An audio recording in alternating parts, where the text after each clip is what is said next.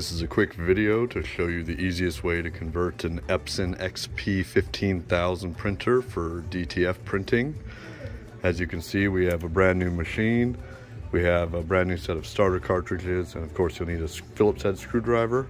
Magnetic tip definitely helps, and a set of pliers. Very first thing we're going to do is remove all the blue tape, just like you would with a brand new printer, and you'll find that it's all throughout the system, even in the tray here. You gotta remove that.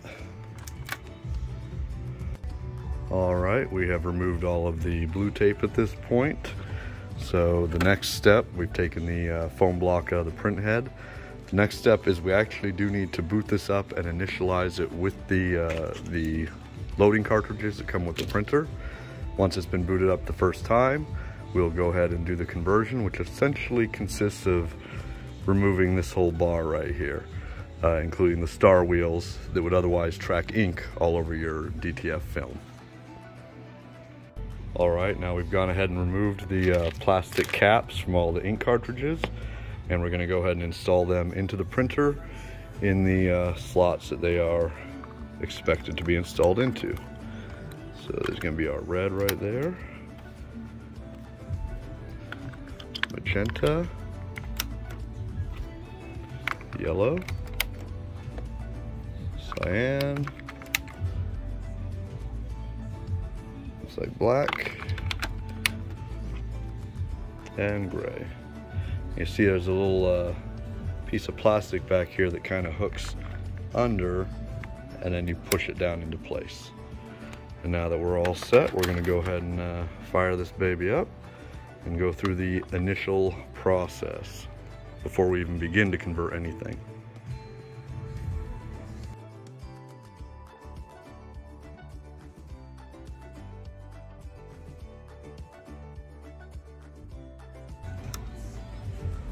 The rest of this process is going to take a minute, so I'm just going to let the printer do its thing.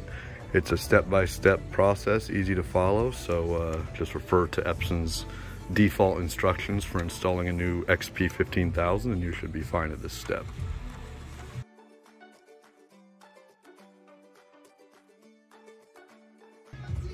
Okay, the initial installation is complete.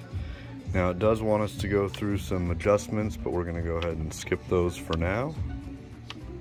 It's a good idea to go back and perform those adjustments down the line. Alright, so now I'm going to explain the basics of what we're going to do here. If you look down here, again, we're going to be removing this whole bar, including the plastic piece, the metal, and the wheels. So if you look closely here, you're going to see a spring right on this piece of metal, and we're going to pop that spring right off. We can retrieve it after we've removed this bar. The next thing we're going to see is a small, there we go, it's kind of still on there. The next thing you're going to notice is a small metal paperclip looking piece right here, which I'm going to pop off.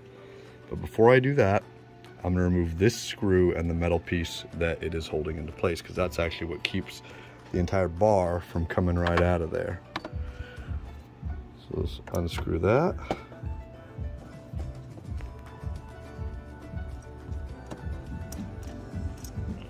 Magnetic screwdriver wins again. All right. So now you can see I can lift it up, and the only thing holding it down is that little piece of metal, which just popped right out. So now this is free to come up. You'll also notice that there's this little black tab here. We're going to need to break that off and bend this piece of metal so that it straightens out, and you'll see why in a moment. I'm going to grab this spring off of here. There we go. Next thing you need to do is just realign the bar, make sure it goes back into place, it's nice and flat, because we do need to move the print head over to the left side now to get it this side of the bar. And you'll see a similar spring, actually no spring on this side, but you will see a similar little paperclip piece of metal, and then you will see the screw and the metal bracket there.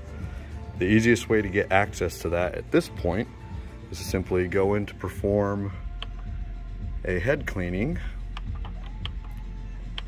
and then we're gonna pull the power right as that print head undocks itself. So there, power's off.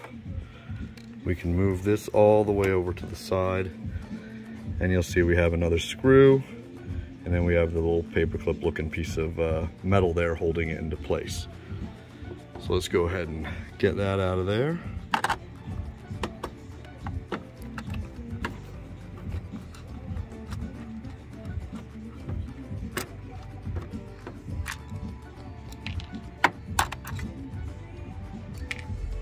All right, and just like with the other one, I should be able to just pull this up, and there goes the paper clip underneath it.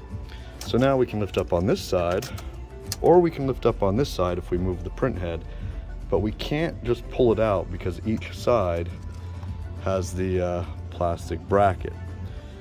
Now what I'm going to do, and I can't show it to you because I have to have two hands to do this, but I'm going to take a pair of pliers, grab this and break it out this way so that it straightens out the piece of metal as well.